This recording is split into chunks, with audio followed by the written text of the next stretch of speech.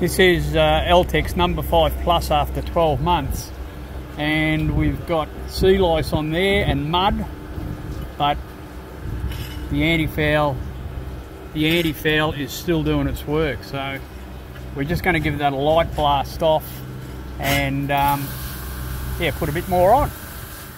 Good morning, dudes. Well, hauled out of the water, up on the hard stand to put some transducers in, but I am going to put a bit more antifoul on.